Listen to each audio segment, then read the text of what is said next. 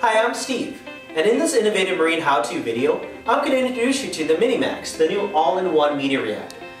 We're going to discuss how to install and how to tune all the different types of media that you're going to use in this reactor.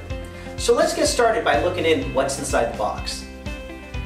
When opening your package, you'll find the following items: an instruction manual, an outer chamber, an inner chamber, a cap, a total of 4 sponges, your pump, and your clamp bracket. Now let's get started filling your media. If you're planning on running carbon in your new Minimax media reactor, these are the following steps you'll take. You'll take one of the supplied sponges, place it in the inner chamber, and push it to the bottom of the tube.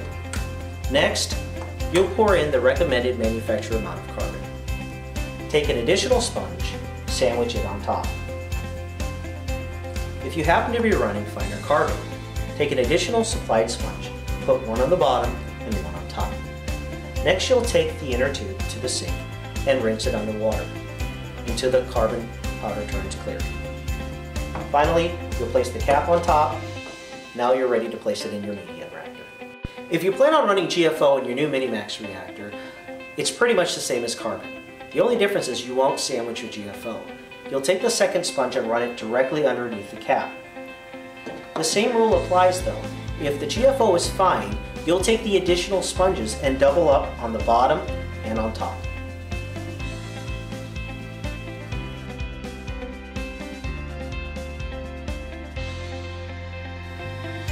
When running biopellets in your new Minimax reactor, you won't need the supplied sponges.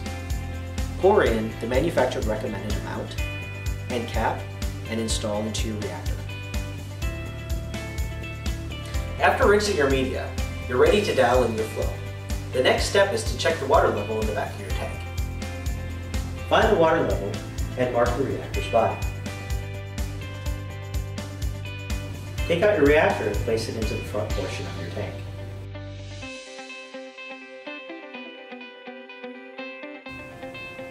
Adjust your reactor to the water limit you just made. This will ensure that your media tumbles at the same rate in the front of your tank as well as in the back of your tank.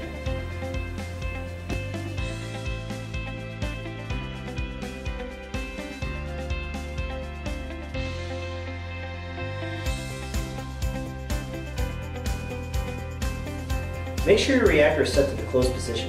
This way the media will not become loose and enter into your system when turned on. Plug in your reactor and turn the adjustment knob to achieve the desired amount of flow. Unplug and place back into the rear portion of your aquarium. Readjust your reactor to set the water line mark and plug back in.